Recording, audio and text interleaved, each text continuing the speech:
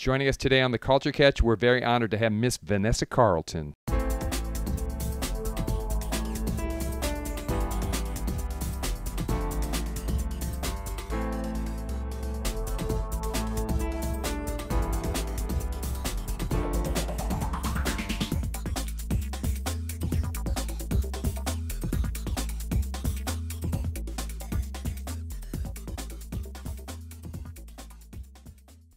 Before we let you get into Heroes and Thieves, the Ahmet Erdogan connection. Now, Ahmet, for those of you who don't know, was the founder, he and his brother founded Atlantic Records. And one of the great tragedies at Culture Catch is we didn't get our interview with Ahmet before he passed away. And he was a friend of a friend, and he had promised us an interview, but he was a true champion of music, he and his brother. One of the godfathers of the industry. Complete, a gentleman always. You know, he signed Led Zeppelin to their deal. When the Rolling Stones left ABKCO, they went to Atlantic Records, and I think Sticky Fingers was their first record. I mean, he really was a champion of the artists and always maintained the integrity. The artists were really foremost in his mind when it came to making deals and allowing them that integrity and freedom to create their music and find the muse in the music, even when perhaps the record sales themselves may have waned, but he stuck with the artist. How did you connect with him? What's the...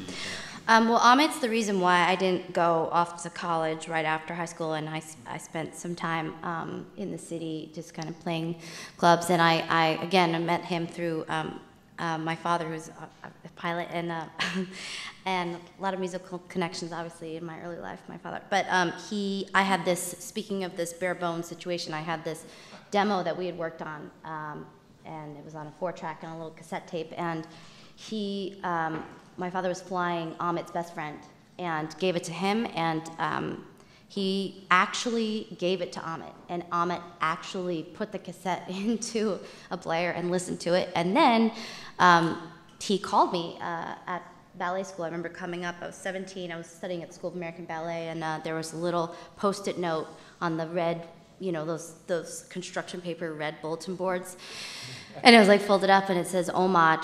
It said Omad called, and I had no idea what she was talking about, and I called the number, and I realized, obviously, when the secretary answered, said Ahmet Erdogan's office, I almost had a heart attack.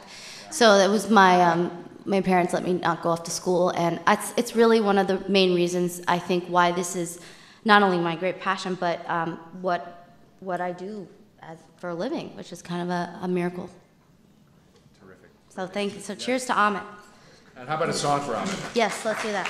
And thank you all again for being here. This is such a lovely, wonderful resurrection of the salon. I hope you guys have to do this every week with different people. Thank you. Okay.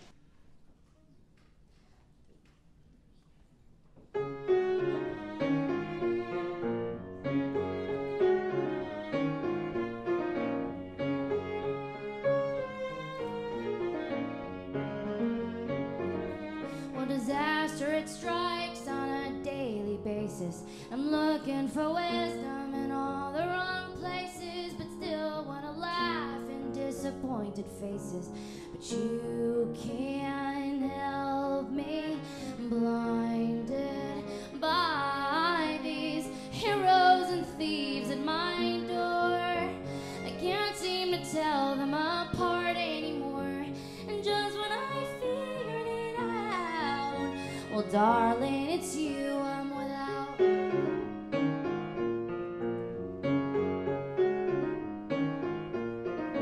Well, I'm stubborn and wrong, but at least I know it. I keep moving along and hope I can get through this, but maybe this song is the best I can do it.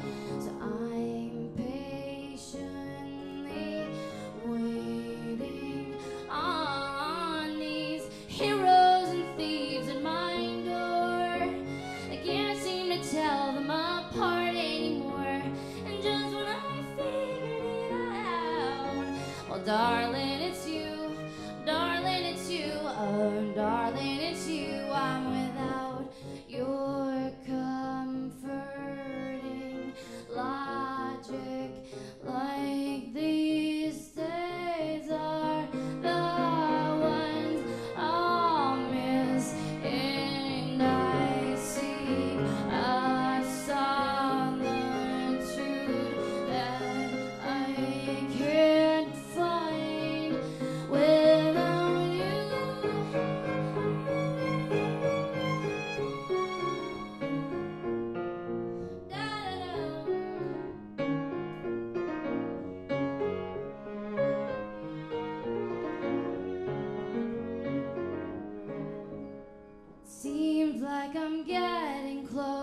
somehow.